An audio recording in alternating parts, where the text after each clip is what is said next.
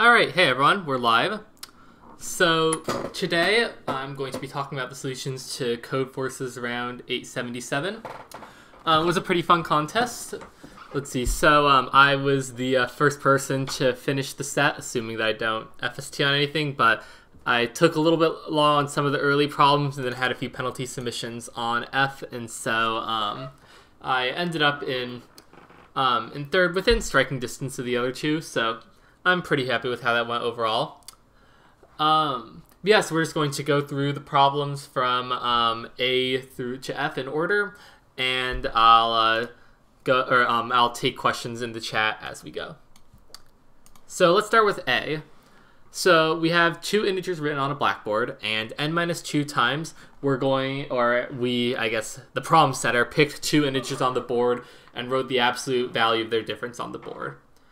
And we're given the final list of n integers and have to pick one of the initial two numbers. If it's possible, if like there are, I guess they changed the statement. Originally it said that if there are multiple possible pairs that could have generated the input, you have to select the number that's present in all of them. I'm not sure that actually changes the result, but in any case. So the first thing we should notice here is that the absolute value of the difference of two numbers is always going to be negative. Or sorry, it's always going to be positive. So no negative number can be added to the board as a result of this process. So if a negative number is in the array, it must have been there from the beginning. So we can just output it as our answer. So now let's say that all the numbers are non-negative. Then if we think about the absolute difference of two numbers, it has to be less than or equal to the larger of the two numbers. The equal to case is if one of the numbers is 0, like in this 530003 case, for example, the absolute difference of 3 and 0 is 3. And so in this case, the largest number must have been on the board from the beginning, because so the difference of any two numbers is less than the larger number, meaning that like if whatever the absolute value of the largest number at the beginning is, we can't get any number with a larger absolute value than that, because because taking the absolute difference of two numbers will never get us something with a bigger absolute value. So that tells us that the largest number must have been in the array at the beginning, so we can output it as our answer. Okay, so I'll show you what my code looks like. It's pretty quick. I just read it in the input and I sort the array, and then if the smallest number is negative, so if there's any negative number, I output it, and otherwise I output the largest number. Pretty straightforward. Always Acing asks, what is your words per minute? I type around 150-ish when I'm taking a typing test, and 120-ish in like daily life. Okay, so moving on to B, minimize permutation subarrays, which a few people have been discussing it in the chat already. So we're given a permutation, and we're going to swap two elements exactly once. And it turns out that since I and J are allowed to be the same, we do have the option of not actually swapping anything. Our goal is to minimize the number of subarrays of this permutation that are themselves permutations. So we have to output the swap that will minimize the number of permutations that appear as subarrays. Yeah, as a fun fact, by the way, well, and yeah, I need to think about whether this is easier than I think it is, but I think actually writing the judge for this problem, like, in other words, figuring out if the solution is correct, is actually harder than solving the problem, which might be a fun exercise for some of you to think about. But anyway, in terms of figuring out the solution, a good first observation is that we always have at least two subarray permutations.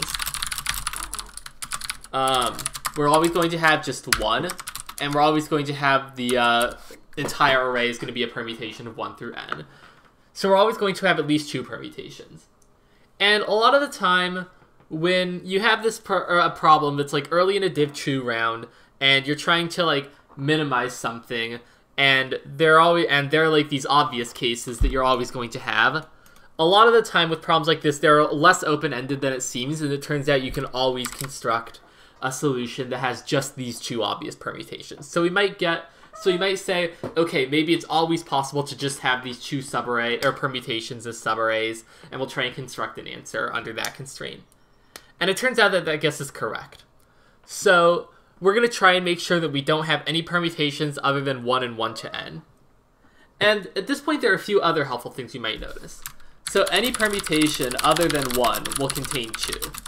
So any subarray that's a permutation that we want to avoid is going to contain 1 and 2.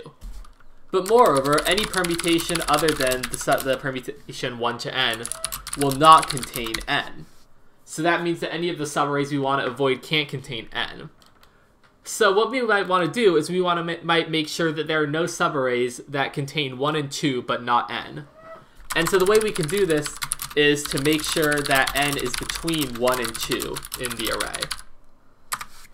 And if we do this, then if we do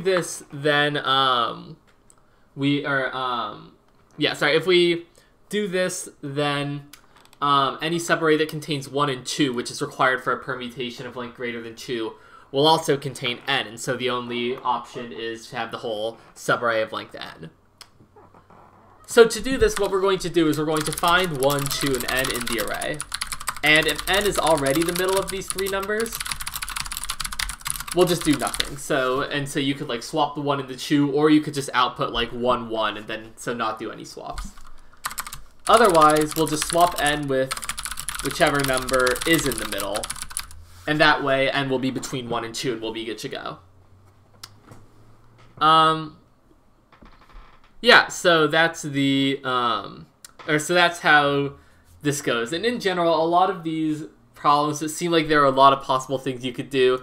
It turns out that like some simpler strategy is correct, and in particular, like I mentioned, you might you might do a bit of wishful thinking and think like, okay, we always are going to have these two permutations. What if they're the only ones? Yeah, so this is the general idea.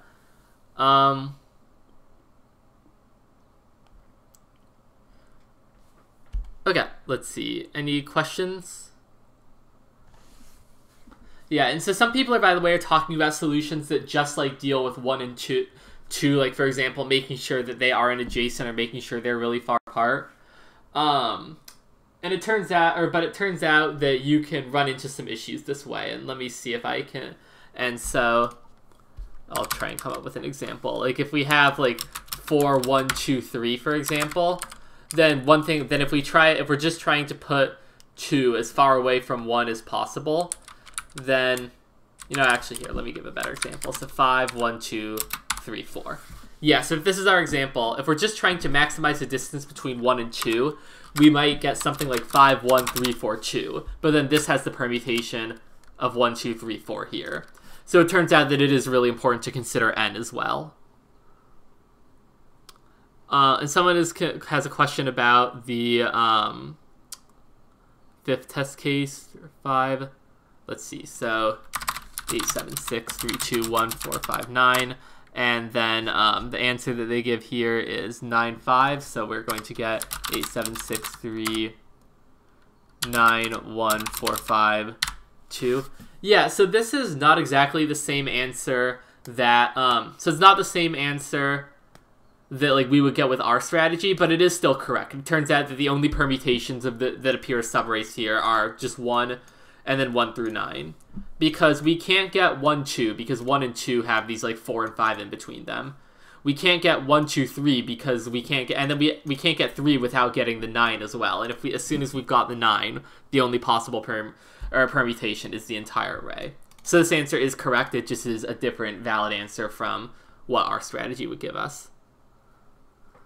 Okay. And someone's asking for the contest to be open to resubmit. So I'm not on the contest staff, so I can't do anything about that. But the contest will be open after system testing finishes. Let's see. So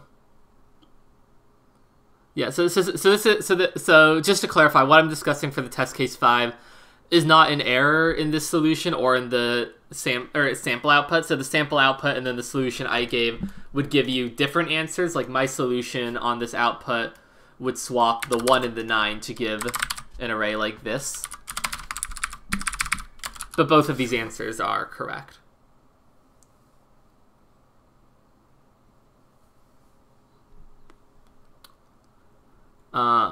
And then so I asked, why are the sample inputs so non-intuitive? A lot of the time, the contest authors don't want you to be able to just guess what the solution is from looking at the sample outputs. So they do, and this guy did this in C as well, where the solution, or he ended up intentionally giving like pretty contrived answers to the sample input so that you wouldn't be able to just reverse engineer the solution. And Ankan asks why his solution is failing. So I don't have time to go over every like possible incorrect solution and explain why it doesn't work, but maybe someone in the chat can help you out. So looking at C, for this problem we have an n by m grid, and we want to fill it with the numbers from 1 to n times m, so that so that for every 2 adjacent cells in the grid, the absolute difference in their values is composite. Or I guess not composite, is not prime. So 1 is also a valid option. And we can construct any possible solution. Okay. So to go over, so there are a couple of things we might try, but big picture, this is just a problem where you have to try a bunch of things and see what works. So the most obvious first thing that we might try for, say, the 4x4 case is like 1, 2, 3, 4, 5, 6, 7, 8, 9, 10, 11, 12, 13, 14, 15, 16. And now the difference between any two horizontally adjacent numbers is 1, and any two vertically adjacent numbers are 4 apart, and since 4 is composite, then this is fine.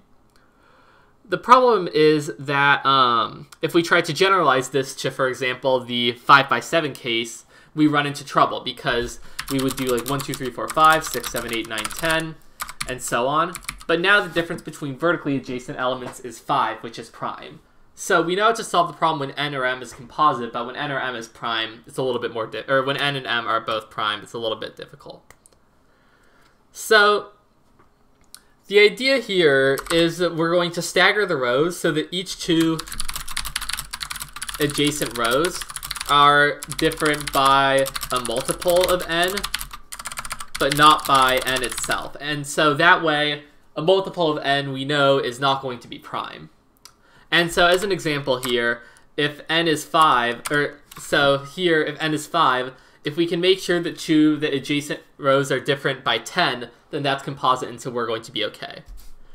And so one general strategy to do this is we're going to alternate rows so that each of the rows in the first half of the grid are separated by, I guess I should say, 2 times m.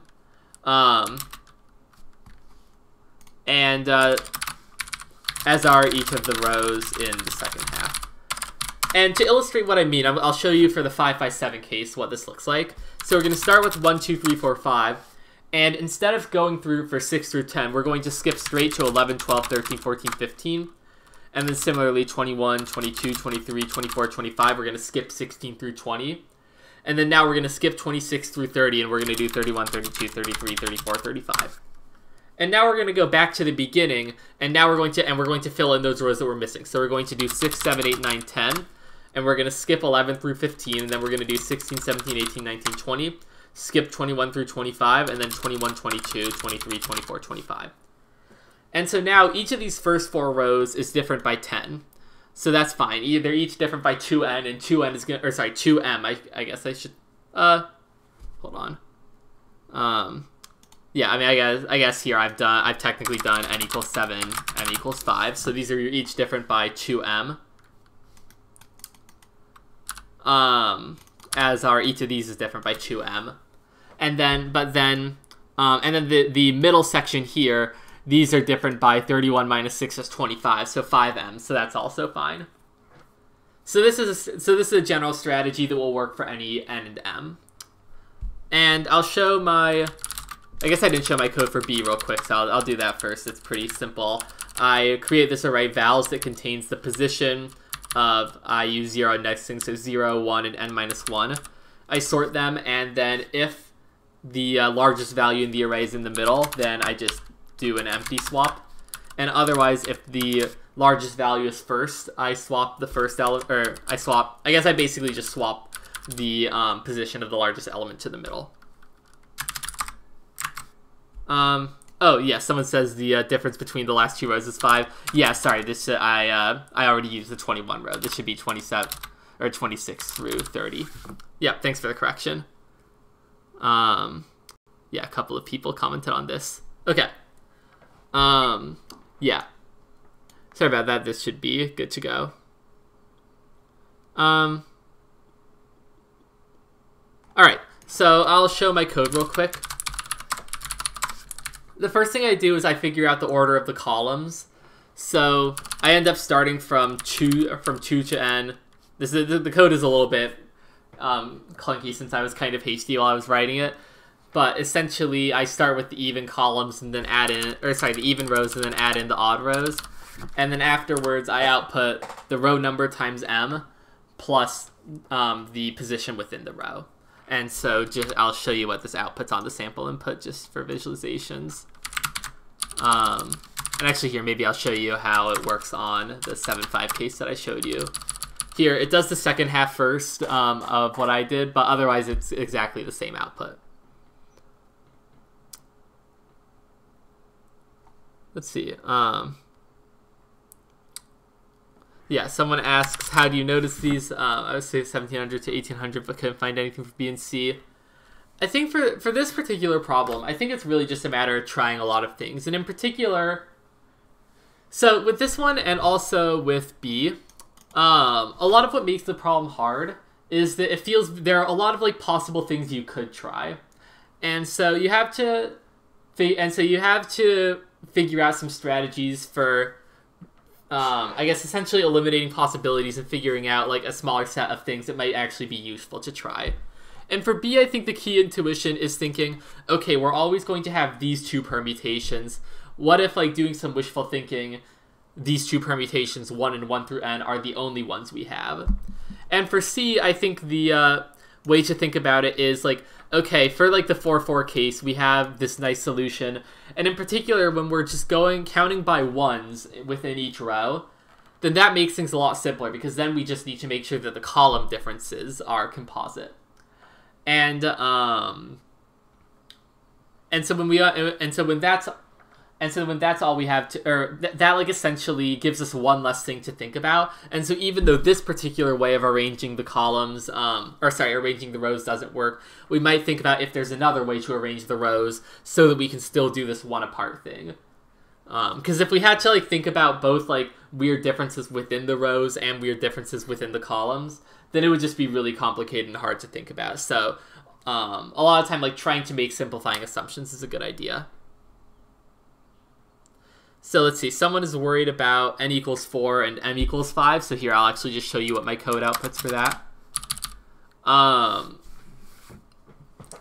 Yeah, so I guess so the key element here I get, and this is where it matters essentially, that I do the even rows first. If I did odd rows first, like I did in this example, then I think I see the issue you're describing. It would be like 1, 2, 3, 4, 5, 11, 12, 13, 14, 15, and then we would go back to 6, 7, 8, 9, 10. And then the difference would just be 5. But because we're starting with the larger numbers, in the only case where this can like run into issues is when n equals 4, and when this happens, this way we're going down by 3 times m rather than by 1 times m.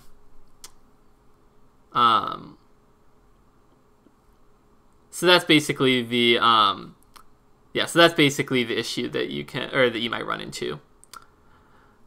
And that's why I start with the even case. Jerry says, I was trying something using diagonals for C. How do I know if I'm overcomplicating the solution? I mean, basically you should try it. The ideal strategy is to try ideas in increasing order of complexity. And so here, I think basically the reason that diagonals don't feel super motivated to me is because mostly we're interested in adjacent cells. And so, and to me at least also, when we're just looking at having the differences be not prime, using 1 as the differences in as much as we can I think makes intuitive sense because then it gives us one less thing to think about, because like counting numbers by ones is intuitive and has nice properties and is just easy to work with.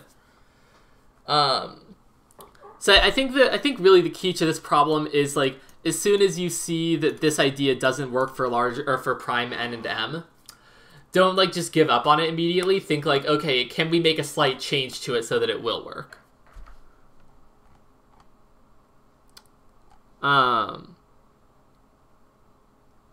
Yeah, so there are, so that's one way you can think about it in any case.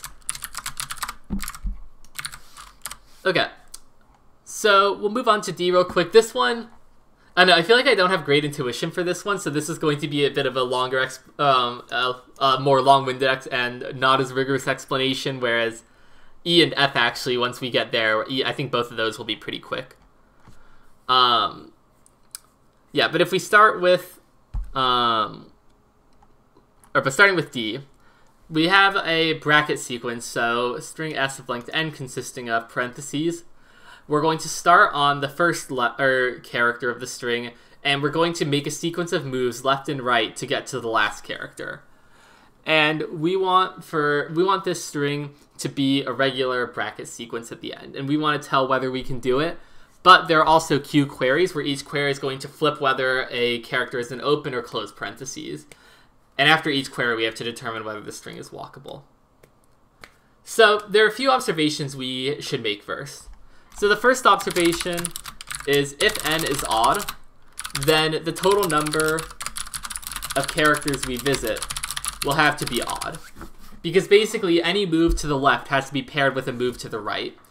And so the only moves that actually like will affect the parity of the total number of moves are moves to the right. So 1, 2, 3, for example.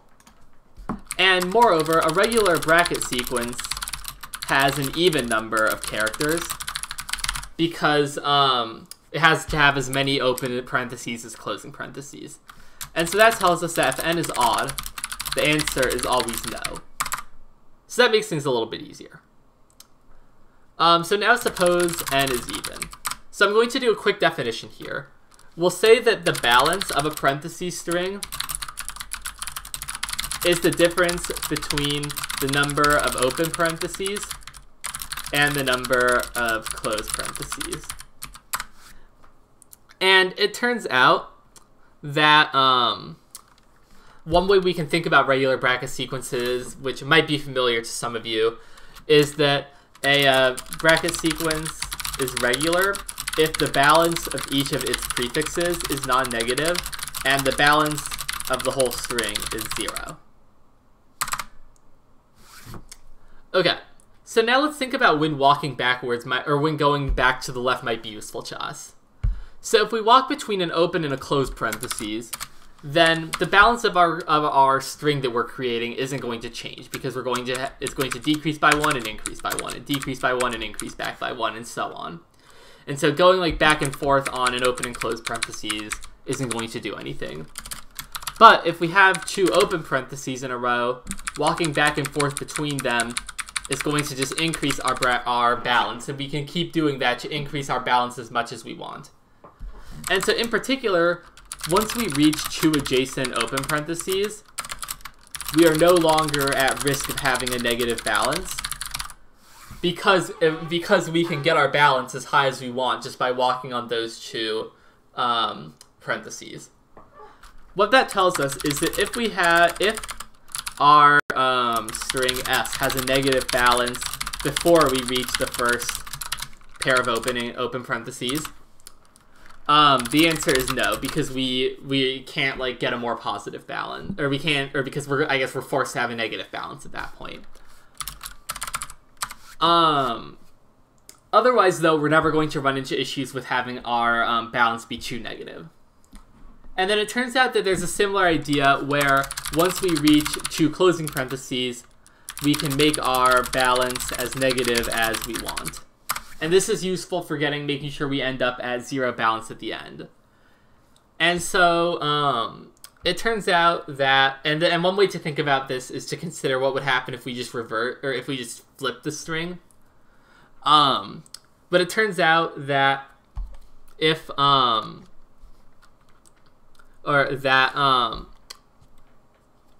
if the balance of some suffix of our string, and here we're looking at some prefix of our string. So if the balance of some suffix of our string is negative before we reach the last two closing parentheses, then the answer is also no. And this is because that we sorry, no, this should be positive. And so an example of when this would matter is, let me write one real quick. If we have something like this string, for example, then we can't get to any bracket sequence is going to have or we can't have one with zero balance, because we even if we happen to be at zero balance over here, then as we walk through these open parentheses, we're going to end up with a positive balance. And so it turns out that the criteria, or that, and I think the editorial may have a nicer proof of this. But it turns out that the answer to our query is yes if there is no prefix with negative balance before the first pair of open parentheses, and no suffix with positive balance after the last closing parentheses. Now, in terms of ways to compute this, the way I thought of in contest, which I don't think is the most elegant, but it passed, but it took longer than it should have to code, uses a lazy segment tree. So the idea is, I'll just think about the first condition, and then the second condition is similar. But what I'm going to do is I'm going to use a lazy segment tree supporting range add updates and range minimum queries. And I'm going to maintain the balance of every prefix of the tree, of the string, noting that an open parentheses adds 1 to the balance of every prefix afterwards, while a closed parentheses subtracts 1 from the balance of every prefix afterwards. And I'll also maintain the position of every pair of opening parentheses. So then I can query the seg tree to see if there's a negative balance prefix before the first pair of opening parentheses, which gets us what we want. But it turns out that there's a much easier way to do this, which was explained to me by the coordinator of the contest. So the idea is that if we don't have a pair of opening parentheses, and we don't have a negative balance at any point, then there's only one possible way we can do the string. Because if we have to start with with an opening parentheses to make our balance non-negative, and then we can't have 2 opening parentheses in a row, so we need to have a closing one, and then we need to have an opening one to make the balance positive, and so on. This is the only case where we can avoid both a pair of open parentheses and a negative balance. So what that means is that as soon as we deviate from this string, then we're going to either have a negative balance, in which case the answer is no, or a pair of open parentheses, in which case we're good to go. So the first condition is equivalent to saying that the first open parentheses in an even position, which is where it's not supposed to go, must come before the first closed parentheses in an odd position. And likewise, the second condition is equivalent to saying that the last closed parentheses in an odd position must come after the last open parentheses in an even position. And so for this solution, we can just check to make sure, or we can just check both of these conditions by maintaining the positions of open parentheses in even positions and closed parentheses in odd positions. And then it becomes really easy to check, and the code is super short. So this is much easier, both to prove correctness and to implement. Although it isn't what I did in contest. I asked the coordinator if the model solution had a lazy seg tree, and then he explained this to me, which I think makes the problem a lot more nice. But just to show you my solution, the one bit of cleverness I did is after I deal with the n odd case and just output no. So I write this go method, and the go is doing the first case. So it's checking to make sure that there's no negative balance before the first double open parentheses. And so I maintain a set dubs of all the double open parentheses, and then for each flip, I update dubs, I update my seg tree, and then I do my query. And then rather than writing a second function to deal with the second condition that I have to check, I just essentially reverse the string and then flip all the parentheses, and then I reverse all the positions of the queries as well. And then checking the second condition is the same as checking the first condition on this modified string. And so I can just run go again, and then I can make sure that that both checks worked, and then if so, I output yes. So that's the slight bit of cleverness you can do to make the data structure solution less ugly than it has to be. But I still think that this approach is a lot nicer. Yeah, so that's problem D. That one I think is a little bit tricky to think about rigorously, and it turns out that E and F actually both can be explained a lot more quickly, which is nice. So if we look at E, for E, we're given an array of n integers, and we want to count the number of arrays of m integers where n is less than or equal to m, such that all the elements of this array are between 1 and k, and they contain a as a subsequence. And we have to print the answer mod 10 to the 9 plus 7. So what we're going to do is we're going to think about building B step by step, so element by element. At each step, we have two choices. First, we can include, or we can add the next number in A, so we can basically make our subsequence one longer, or we can pick one of the k-1 other numbers. So we're going to use, so we'll use this idea to do complementary counting. So we're going to start with the k to the m, power of m. There are k ways to pick each element and m plot total elements. Total sequences that B could be, and subtract out the sequences that don't contain A as a subsequence.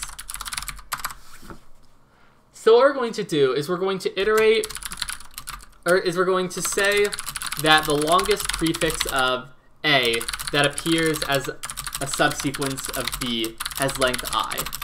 So we're going to iterate over the possible values of I. And so just as an example, if we're looking at the second case where our subsequence is 1, 2, 2, then if we have, I don't know, 2, 1, 2, 3, I is 2 here because because we can get the 1 and then the first 2, but we can't get the second 2. So we're going to, and so for a fixed I, we know that within B, we'll take the next element of A, I times, and some other value, m minus I times. So that gives us m choose I ways to choose which I times we take the next element of A. And then on the times when we pick some other value, there's k-1 ways to choose what that other value is. So there's k-1 to the m minus I ways to choose those remaining values. So this is the number of bad sequences for a given I. So our answer is just m to the k, or sorry, k to the m, minus the sum over I from 0 to n minus 1. Those are the possible values of I where we don't have our entire A as a subsequence of m choose I times k-1 to m minus I. And this can be pretty directly computed using modular exponentiation.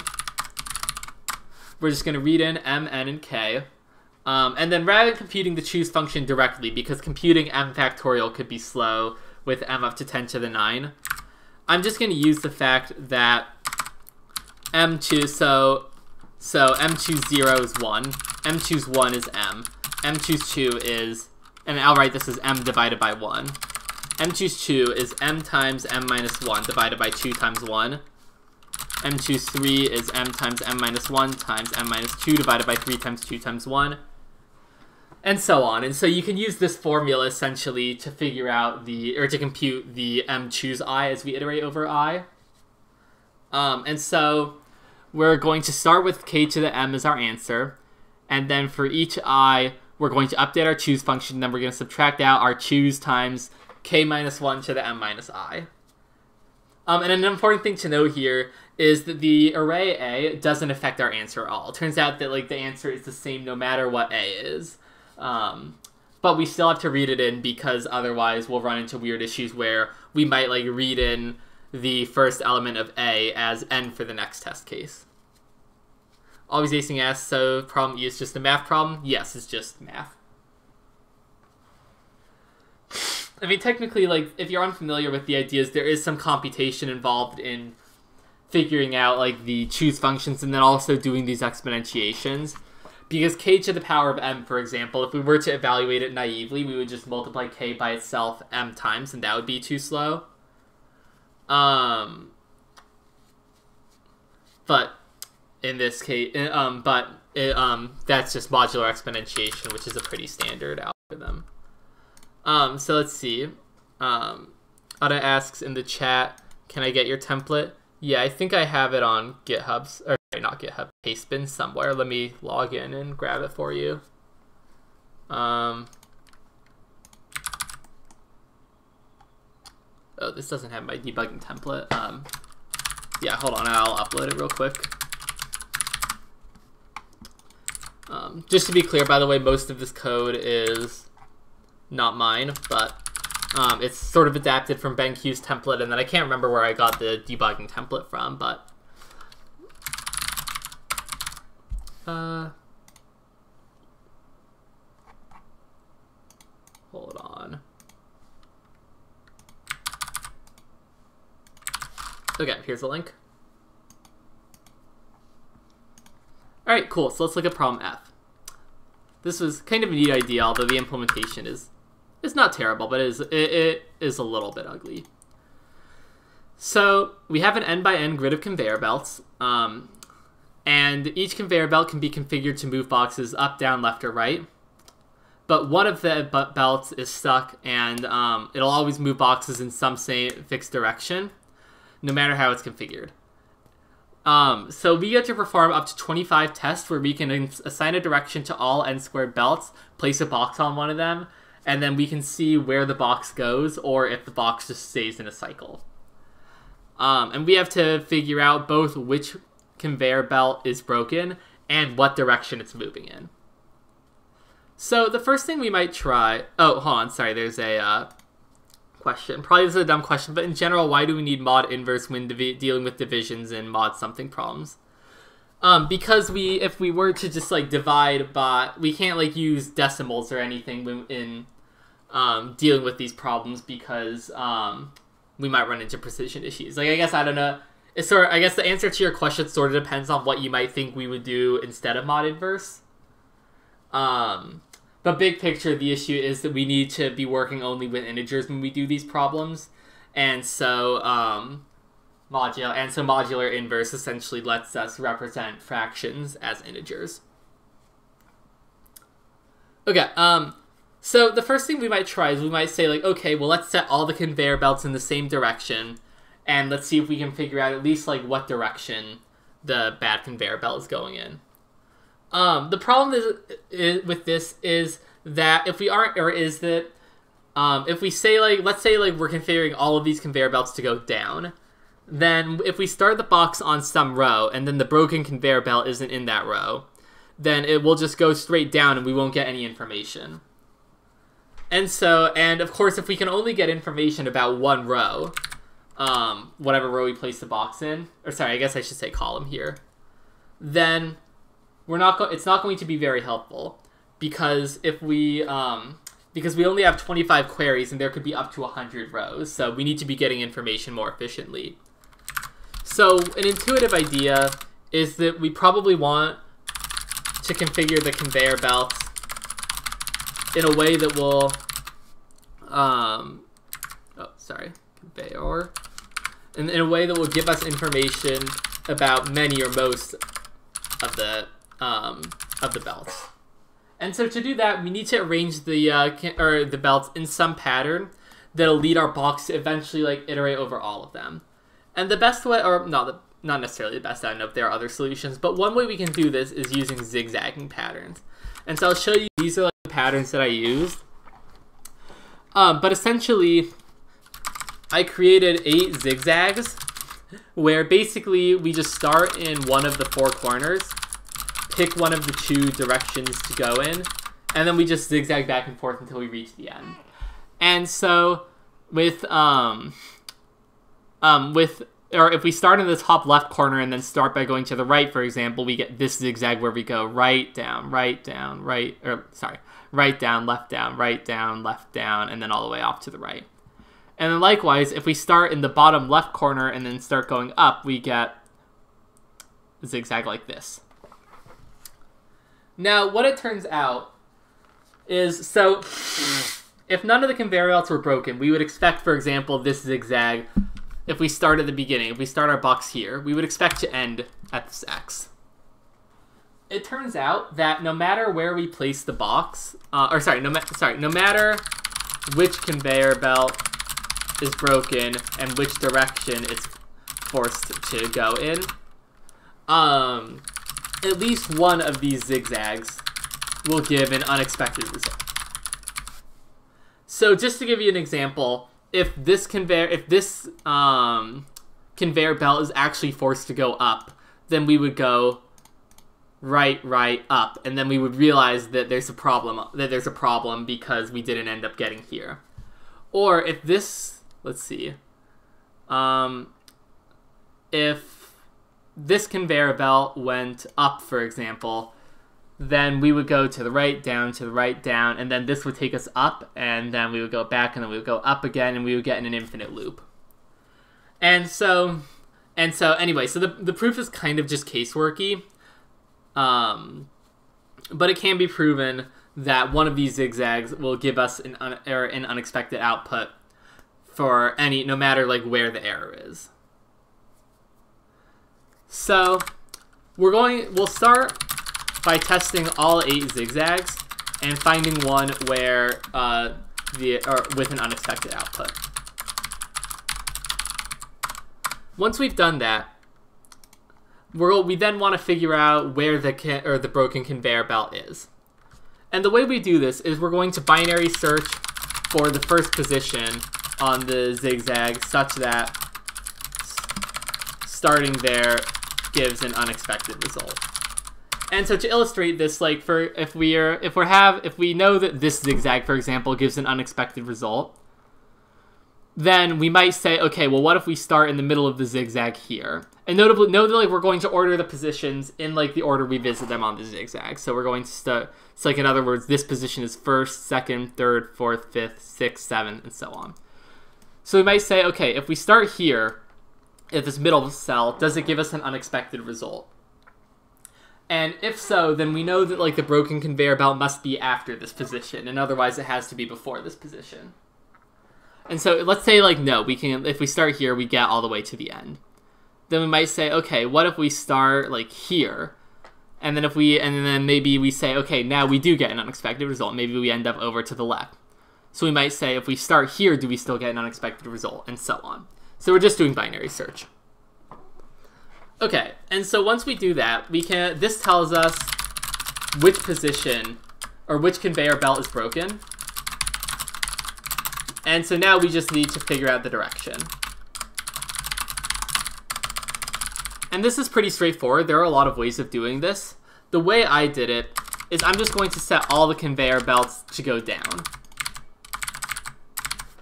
And then we can basically see, so if all the conveyor belts are going down, and we're going to start the box on the broken position. And it turns out that, so if we go, so let's say this one is broken, for example. If that conveyor belt will always go down, then we're just going to move straight down to the end. If it always goes to the right, we're going to go to the right one and then down. If it always goes to the left, we're going to go to the left one. And normally, if we're like in the middle, for example, we go to the left and then all the way down. But this time we go to the left and then we just stay there because there isn't a conveyor belt to the left of this row. And then if it's configured to go up, then we would just go up, down, we would end up in an infinite loop. or if we ended up here, for example, or here, for example, if this conveyor belt was broken and going up, then we might go up and then just stay there. But in any case, depending on which of the 4 directions we're going in, we'll get a different position no matter how it is. So, and so we can output that direction as our answer. And to make sure that we aren't using too many queries, so the first step, if we test all 8 zigzags, that's going to be 8 queries. You can optimize this a little bit down to 7 queries by saying, if we tried the first 7 zigzags and none of them worked, then it must be the 8th one, but that's not necessary to get AC. And then the binary search, so the base 2 logarithm of 10,000 is a little under 14, so that's going to take 14 queries. And then the last step is just 1 query. So this is going to take 8 plus 14 plus 1, which is 23 queries in total, so it should pass. So I'll go through my code. To generate the 8 zigzags, I actually have a slightly clever way of doing it. What I do is I start by generating the first zigzag, the one that I showed you for my example here. And then I generate the 4 rotations of that zigzag. So this one, and this one. And afterwards, I generate the reflection over, or just like the, just a reflection over the center of each of these 4 zigzags. And that gives me my 4 distinct zigzags down here. And so that gives me my 8 zigzags in total. So afterwards, I iterate over them, I output the starting position, and then I build the string of conveyor belts corresponding to each zigzag. And then afterwards, I check, okay, where do I end up, and does this match the position I expect to end up in? And if it doesn't, then I say, okay, IL, which is like storing the position of the zigzag where we get an unexpected result, is I, and then we end the loop. So then here's my binary search for the second phase. So I just repeatedly output the zigzag that I'm interested, I output the zigzag that I'm interested in, and for my starting position, I choose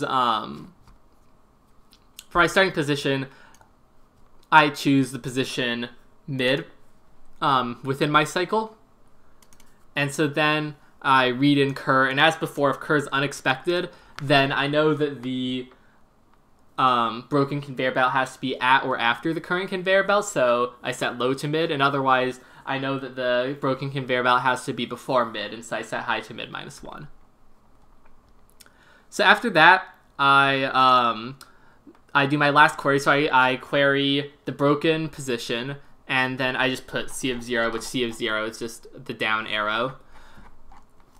And then I essentially just check, okay, which of the 4 cases does this match up with? And I output that as my answer. So yeah, that's how the problem goes.